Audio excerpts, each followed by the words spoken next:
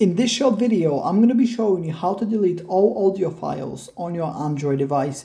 To record this video, I'm using a Samsung S23 Plus, so please keep that in mind as the process for what I'm about to show you might look a little bit different depending on the type of Android device that you have.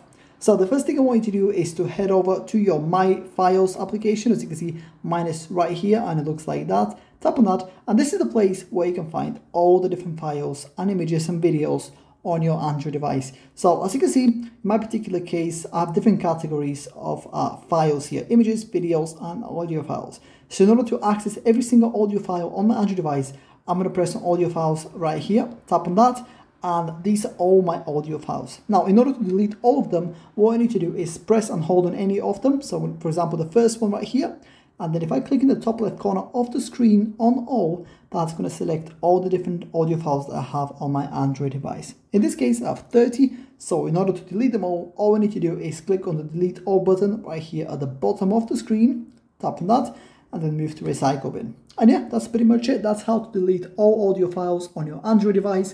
If you have any questions, please let me know down in the comments below, and I'll do my best to help you out.